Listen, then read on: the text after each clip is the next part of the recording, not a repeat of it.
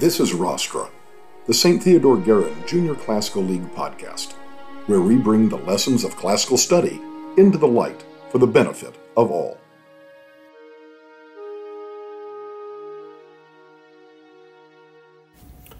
Welcome back to another episode of Rostra, and if you've been following Rostra over the past few seasons, this is a name that may be familiar to you. Saran Wagner has been a guest on several episodes in the past, and I personally could not be more excited about the topic you've got. Saran, what is it?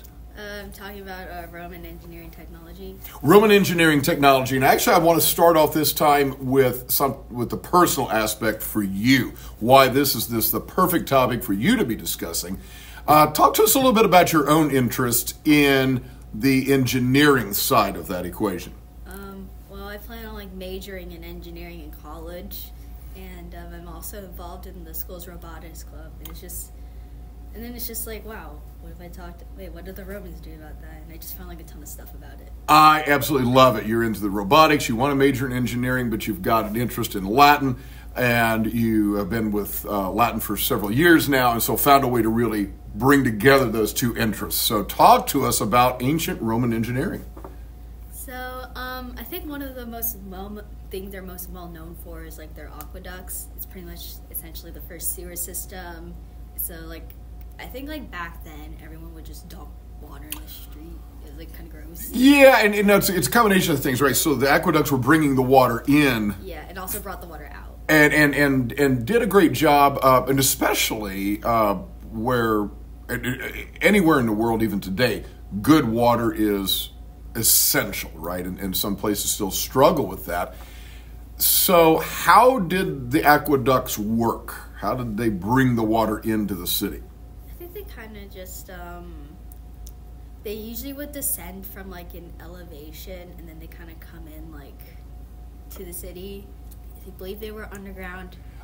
Well, some was above ground, and some above ground, and then you're exactly right. Bringing it in via gravity, right? Yeah. Just bringing it in from higher elevations, and able to bring it in from the mountain streams and so forth.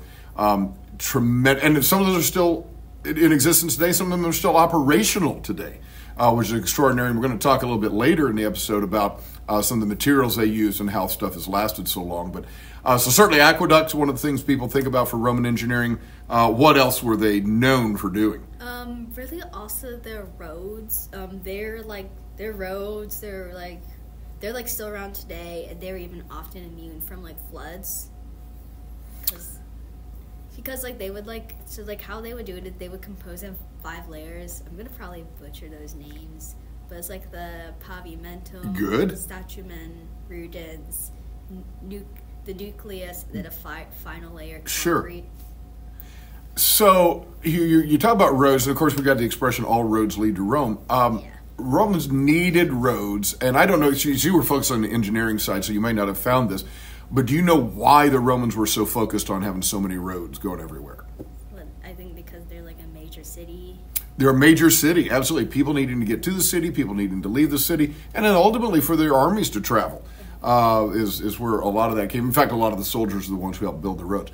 But you mentioned the different layers. So these roads, this is not just slap down some pavement, right, across dirt. You've got multiple layers, and so these roads are really well built. And you said still in existence? Yeah, they're still around. A lot of them are still around. A lot of them still around, and able to have even modern vehicular traffic. So you think about the weight of modern cars and so forth, where before you would have had horse-drawn vehicles.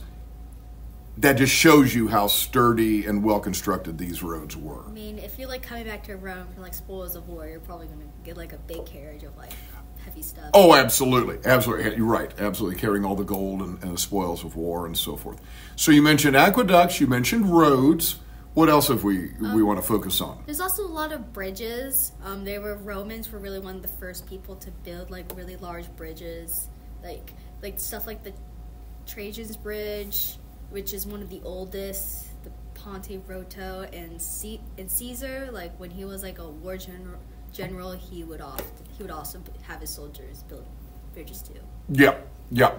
And if any little kid has ever tried to, make a bridge by just putting a long stick across two objects, you quickly realize it takes more than that to make a bridge. And you would know that, obviously, from, you just think about the physics aspect of it, the engineering. And so here you have these ancient people who are building these massively long bridges, some of them, and able, obviously, again, to handle humans, vehicles, animals. Horses. Yeah, exactly. So it leads you to ask, some questions. What did they use in terms of materials for some of this stuff?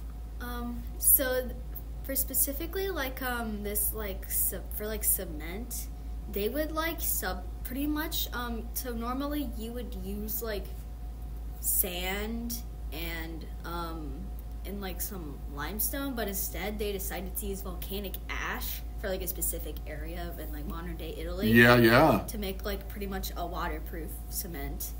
It's pretty much it's a mix of limestone and volcanic ash, and they called it the Pozzolana Rose. So there's the thing. You think, well, gee, if you add water to this mixture and it gets hard, that's great. But then if you put it back in water again, it should dissolve. But this stuff does not. And it's what really, it was the material aspect along with the engineering aspect coming together that allowed them to do these incredible things. And I'm going to give a little advertisement for an episode that's going to be coming up, because you're going to be coming back in a few weeks. We'll have another episode from you on Greek engineering. And talk to us a little bit about just why we wanted to split this up instead of talking about just ancient Greco-Roman engineering all in one episode. Well, the Romans, they were I noticed that they seemed to be the Romans, they were definitely very practical. They were good at building, but the Greeks, they were more theoretical in their aspect of it. There's also specific people. And we won't spoil that for the listeners just yet, but yeah, you're right. There's a difference in how we think about Greek and Roman engineering. There's so much to say about both, and quite honestly, we barely even scratched the surface. In fact, I don't even know if we have scratched the surface when it comes to Roman engineering. But what, again, I really am intrigued by is you bringing together these two different areas of your own personal interests. So, Saran, it's always great to have you on the show. It's great to have you back again, and we're looking forward to having you again soon to talk about Greek engineering. Thank you for listening to Rostra. You may check out all our episodes on Spotify and follow us on social media at GuerinJCL. That's at GuerinJCL.